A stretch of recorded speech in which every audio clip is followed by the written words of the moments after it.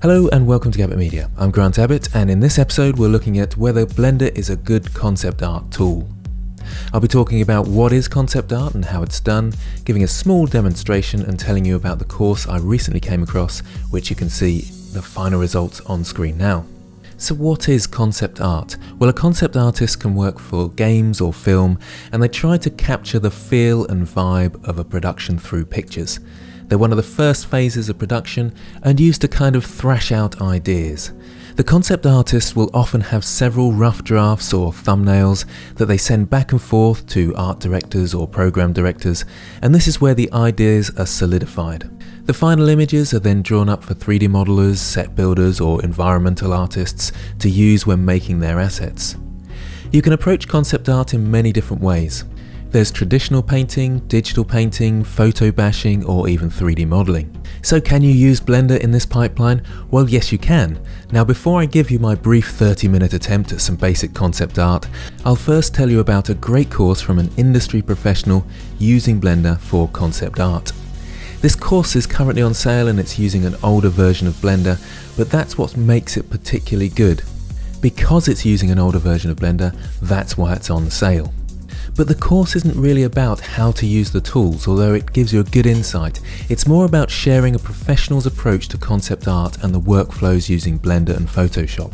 So it's full of time lapses going through the creation process, roughly 8 hours worth of content, so the fact that it's an older version of Blender I don't think matters too much. So it's important to understand that this course is not for beginners to learn tools, but much more about the creative process. For someone looking to get into concept art, it's perfect to get to grips with the workflow. Sometimes that's the hardest thing to grasp, and learning the tools is actually secondary. So there is an affiliated link in the description. You will be supporting me if you buy through that link. I was really impressed with the course and looked through all the 8 hours worth. And although I feel like I know most of these techniques, I thought it was great to have a professional's point of view, showing how they do things and reaffirming the things that I'm doing. So what if you just want to have a tinker and a play? Well, I'll show you my simple workflow here. So concept art has been the realm of 2D artists for a long time, and recently people have started to use 3D programs as a concept art tool. And this can be done in several ways. The one I've seen the most is using 3D as a base for lighting and shapes, and then doing a paint over in Photoshop or any other image editing program. So here I am producing a simple piece of concept art. I start with downloading a character and putting him into position, and I'll put the links in the description. I actually downloaded a character from Sketchfab and then rigged it myself. I just used the simple Rigify add-on. I then took a little bit of time putting him into position. I then did a really basic environment out of cubes. After that I downloaded a car from Blend Swap and put that into the scene. I really had no idea what I was doing until I started just plonking things into the scene. After doing that I positioned the camera and thought a bit about the lighting. I then took a render at this point and went into Photoshop. You don't have to use Photoshop, things like the GIMP will work fine. I started by doing a really simplistic paint over, just getting the idea of where light might be shining out of windows of shops and things. And what I should have done is actually rendered the character on a separate layer.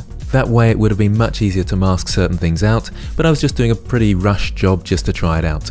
It's a relatively straightforward process, but it obviously takes a lot of time and practice and effort to make things look really good. You can see I'm using some photo bashing techniques as well, where I just grab images off the internet, place them in and blend them with different blend modes. It adds a bit of vibrancy to the scene, and it was just really good fun, and it certainly is great fun and well worth trying.